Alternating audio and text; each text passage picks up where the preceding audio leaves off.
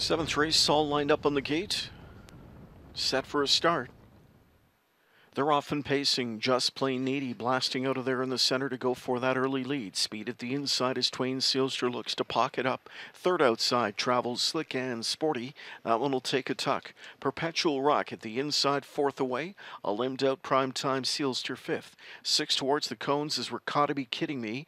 The early trailer, that is J.J. Patrick. Driving into the first turn, chasing Just Plain Needy, who's on top of length. Twain Sealster, Slick and Sporty, then Perpetual Rock, Ricotta Be Kidding Me, J.J. Patrick, and Primetime Sealster.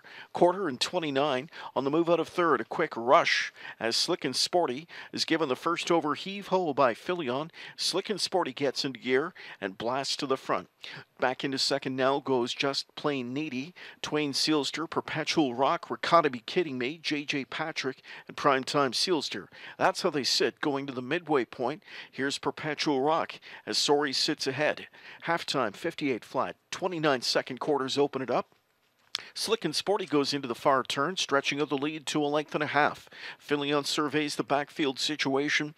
Outside, Perpetual Rock chips away first over with 3/8 to go. In at the rail from in third is Just Plain Needy. Philion pop plugs on Slick and Sporty as Perpetual Rock gets to the edge of his wheel. Just Plain Needy sits a pocket trip in third now. Ricotta Be Kidding Me is camped out on cover from and fourth in the hunt. Buried at the rail, Twain Sealster fifth, slightly gapped on cover six, J.J. Patrick. Trailer turning home is Primetime Sealster, 3/4 in 126 and 2. Slick and Sporty getting swarmed as Perpetual Rock lets him have it first over. Rushing up from the backfield, J.J. Patrick gets airborne late here as Wah flips the switch and J.J. Patrick blasts on by. J.J. Patrick with a punishing late kick to win, and he'll win going away. Takes it by 3 lengths. Second was Perpetual Rock, close for show. Twain Sealster came through late to be right there with Ricotta Be Kidding Me in 154 and 3.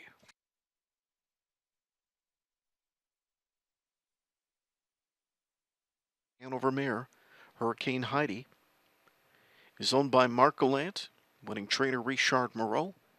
Louis Philippois, your winning reinsman. Second win of the year from 9 attempts, $5.